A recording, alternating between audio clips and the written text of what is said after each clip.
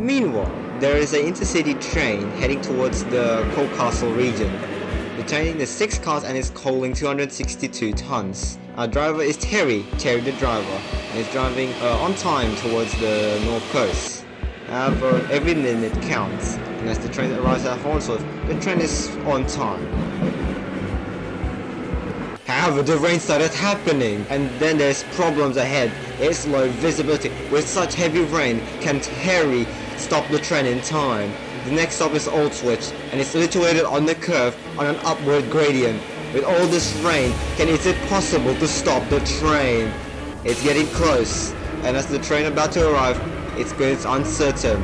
With one overshoot, it can determine the rest of the network. Luckily, the train managed to stop in time. Stop very good. And luckily everything is all fine.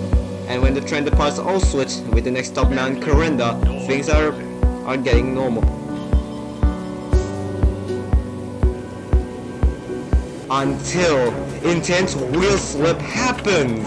With the wheel slip happening, the train is struggling to accelerate at a pretty flat gradient. With all this wheel slip happening, everything is getting worse.